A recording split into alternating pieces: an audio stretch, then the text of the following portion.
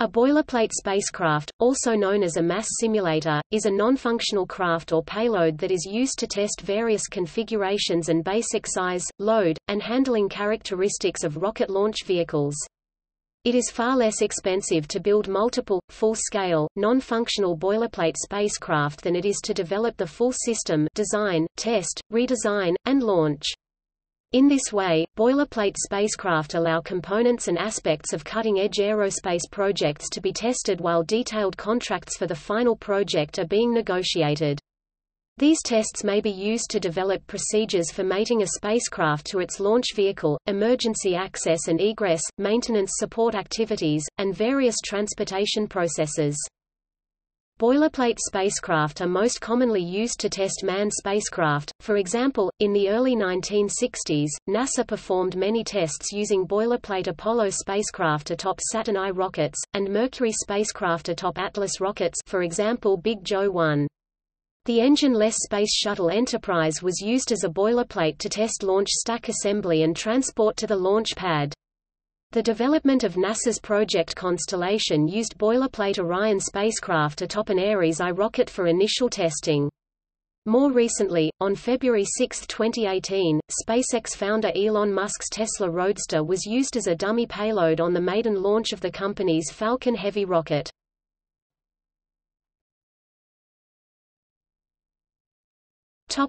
Mercury boilerplates. Mercury boilerplates were manufactured in-house by NASA Langley Research Center technicians prior to McDonnell Aircraft Company building the Mercury spacecraft. The boilerplate capsules were designed and used to test spacecraft recovery systems, and escape tower and rocket motors. Formal tests were done on the test pad at Langley and at Wallops Island using the Little Joe rockets.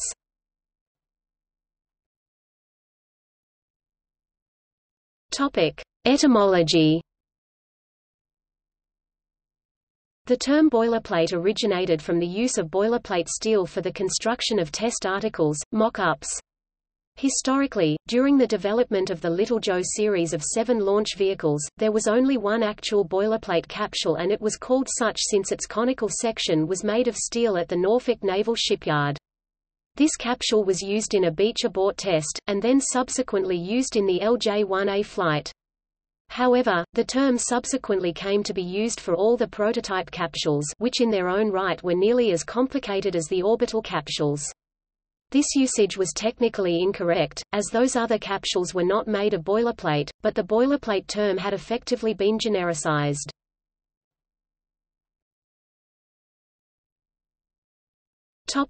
Notable events.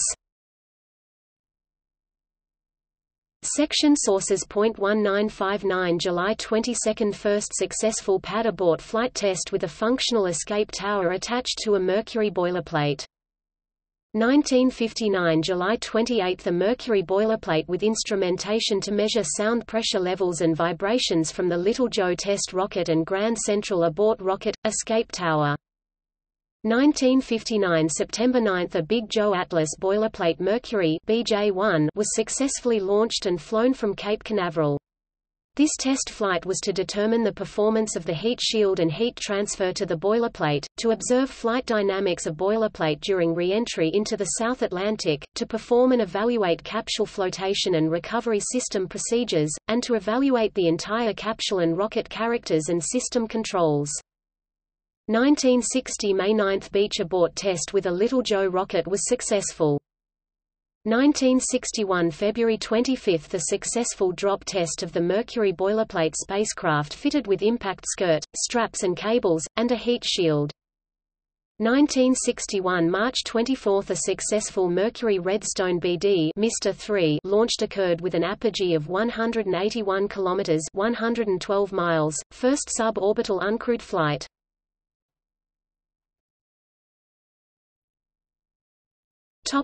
Photos.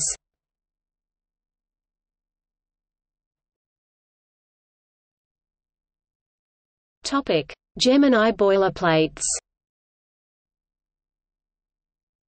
There were 7 Gemini boilerplates, BP-1, 2, 3, 3A, 4, 5, and 201.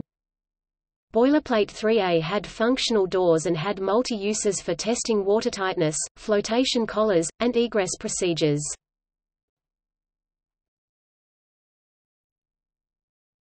Topic: Photos.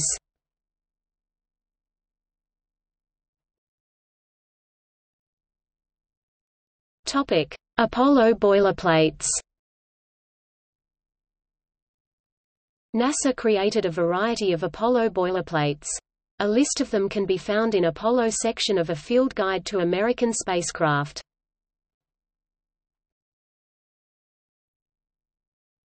Topic: Launch Escape System Tests (LES). Apollo boilerplates were used in the Launch Escape System (LES) for tests of the Jettison Tower rockets and procedures. BP-6 with pad abort test 1 LES pad abort test from launch pad, with photo. BP-23A with pad abort test 2 LES pad abort test of near block ICM, with photo. BP-23 with mission A002 test flight, LES test of canards, October 29–November 5, 1964. BP-27 with LES-015 dynamic tests. Topic: Boilerplate tests. BP-1 water impact tests, BP-2 flotation test storage, BP-3 parachute tests, BP-6, 6B, PA-1, later parachute drop test vehicle, and LES pad abort flight test to demonstrate Launch Escape Systems pad abort performance at White Sands Missile Range. BP-9 with mission as 105 SA-10 test flight, micro-meteoroid dynamic test, not recovered. BP-12 with mission A001 test flight, now at former NASA facility, Downey, CA to test the LES transonic abort flight performance at White Sands Missile Range. BP-13 with mission as 101 SA-6 test flight, not recovered. BP-14 with environmental control system tests, October 22–29, 1964, consisted of Command Module 14, Service Module 3, Launch Escape System 14, and Saturn launch adapters. BP-15 with mission as 102 SA-7 test flight, not recovered. BP-16 with mission as 103 SA-9 test flight, another micrometeoroid test, not recovered. BP-19A, VHF antenna, parachute drop tests, now at the Columbia Memorial Space Center, former NASA facility, Downey, CA. BP-22 with mission A003 test flight, boilerplate on display at Johnson Space Center, Houston, Texas. BP-23 LES high dynamic pressure abort flight performance tests at White Sands Missile Range. BP-23A, LES pad abort flight performance tests with canard, BPC, and major sequencing changes at White Sands Missile Range, now displayed with SA-500D at the U.S. Space and Rocket Center, Huntsville, Alabama. BP-25 Command Module (CM) water recovery test, at Fort Worth Museum of Transportation. See BP-25 photo. BP-26 with mission as 104 SA-8 test flight, another micrometeoroid test. BP-27 Command and Service Module with LES-16 stack and engine gimbal test. Now on display atop the vertical Saturn V at the U.S. Space and Rocket Center, Huntsville, Alabama. BP-28A, impact tests. BP-29 uprighting drop tests at Downey, CA, October 30, 1964, on display at Barringer Crater, Arizona. BP-30 swing arm tests, currently on display at Kennedy Space Center's Apollo, Saturn V Center.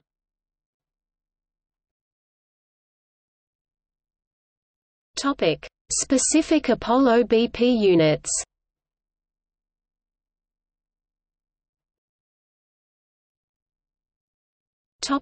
BP-101A. BP-101A was used in numerous tests to develop spacecraft recovery equipment and procedures. Specifically, 1101A tested the airbags as part of the uprighting procedure when the Apollo lands upside down in the water. The sequence of the bags inflating caused the capsule to roll and upright itself. This McDonnell boilerplate is now on loan to the Wings Over the Rockies Air and Space Museum, Denver, Colorado, from the Smithsonian. BP-1101A has an external painted marking of ap.5. Examination of the interior in 2006 revealed large heavy steel ingots. After further research, a new paint scheme was applied in June 2007. Topic: BP-1102A. BP-1102 was used for water egress trainer for all Apollo flights, including by the crew of Apollo 11, the first lunar landing mission.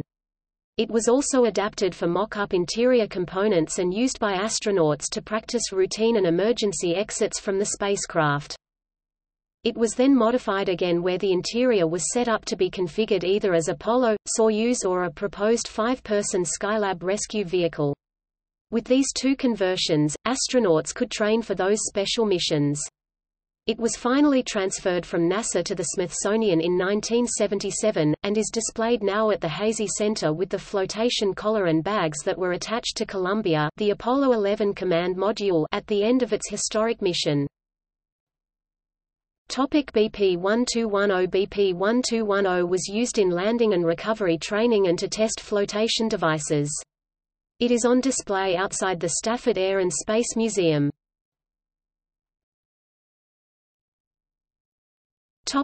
BP-1220–1228 series. The purpose of this series design was to simulate the weight and other external physical characteristics of the Apollo command module. These prototypes were in the 9,000 pounds range for both laboratory water tanks and ocean tests.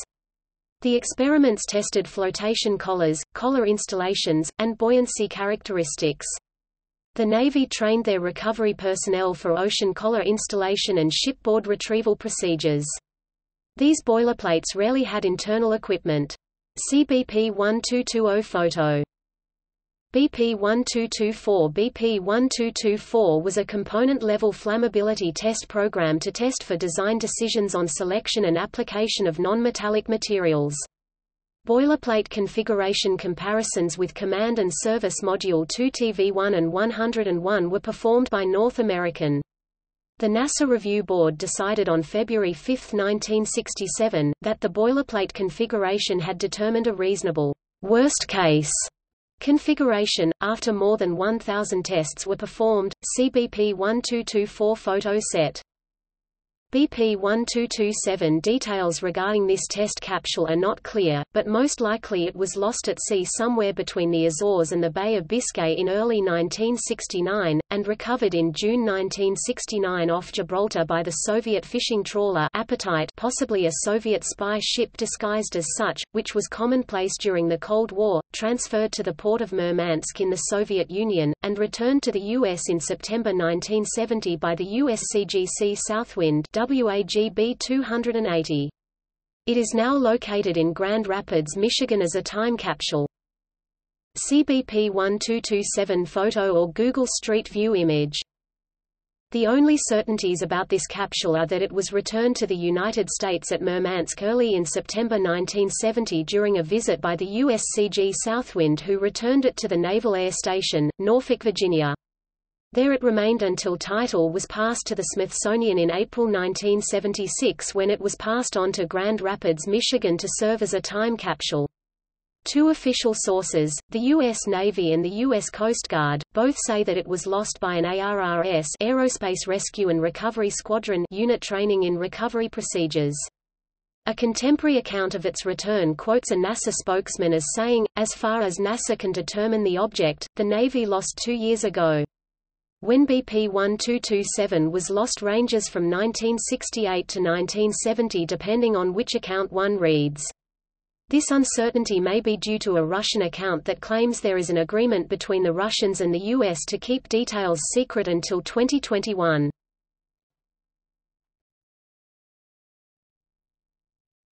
Space Shuttle OV-101 in boilerplate configuration. First in March 1978 at the Marshall Space Flight Center and then again in June 1979, the Space Shuttle Enterprise was fitted together with an external tank and two inert solid rocket motors in a test bed or boilerplate configuration. The STS-1 preliminary mission test program consisted of vibration tests in a horizontal mode at the Marshall Center, and then in a vertical launch configuration on Launch Pad 39A at Kennedy Space Center, Florida. In 1985, the boilerplate configuration was used to test the Air Force shuttle facilities at Vandenberg Air Force Base, including a full mating on the SLC-6 launch pad.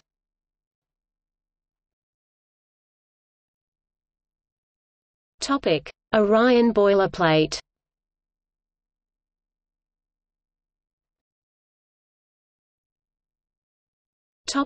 Ares launch vehicles. NASA's future space flights to the Moon were planned for 2015. These flights were to be based upon the Orion spacecraft and its Ares launch vehicle. The shuttles were retired in 2011. The Orion boilerplates were planned to be used between 2008 and 2014 with the Ares I and the heavy-lift Ares V launch vehicles, both of which were slated to launch initially from NASA's Pad 39B site at the Kennedy Space Center in Florida.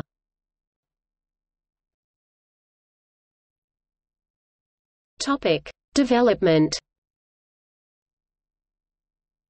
The construction of the first Orion boilerplate will be a basic mock-up prototype to test the assembling sequences and launch procedures at NASA's Langley Research Center while Lockheed Aerospace engineers assembled the first rocket motors for the spacecraft's escape tower.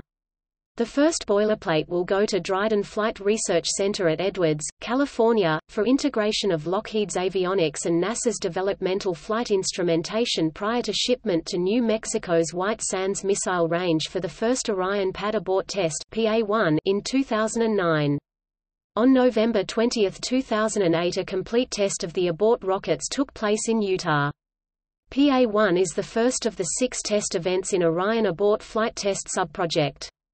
Lockheed Martin Corp. was awarded the contract to build Orion on August 31, 2006. Other boilerplates will be used to test thermal, electromagnetic, audio, mechanical vibration conditions and research studies. These tests for the Orion spacecraft will be done at Plum Brook Station in the agency Ohio-based Glenn Research Center. The first boilerplate Orions will launched, tested as early as 2008.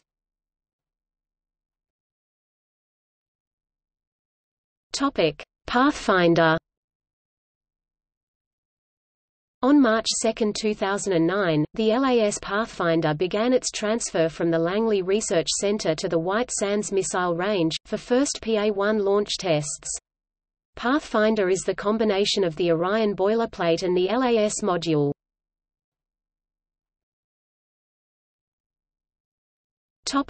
Post-landing Orion recovery test port. On March 23, 2009, a Navy-built Orion boilerplate began the port tests in Navy test facilities and then sea testing near the Kennedy Space Center.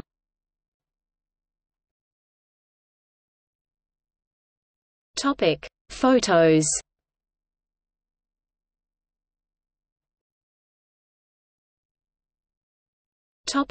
Project Constellation. The Orion Ares configuration was part of NASA's Project Constellation. This project's plan was to send humans to the Moon, Mars, and other destinations in the Solar System. Its base components were to have consisted of the launch abort system, the crew module, the service module, and the spacecraft adapter.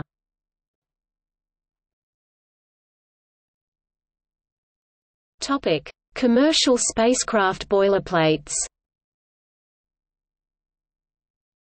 In the 2010s, several commercially designed space capsules used boilerplate units on the initial launches of new launch vehicles.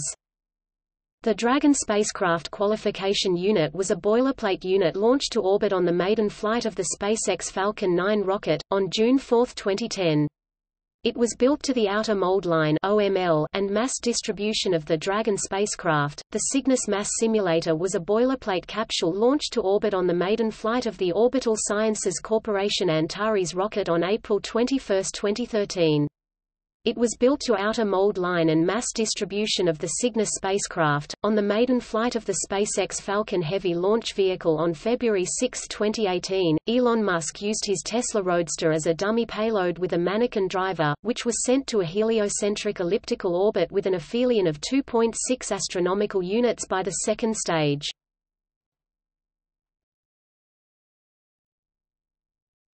Topic. See also: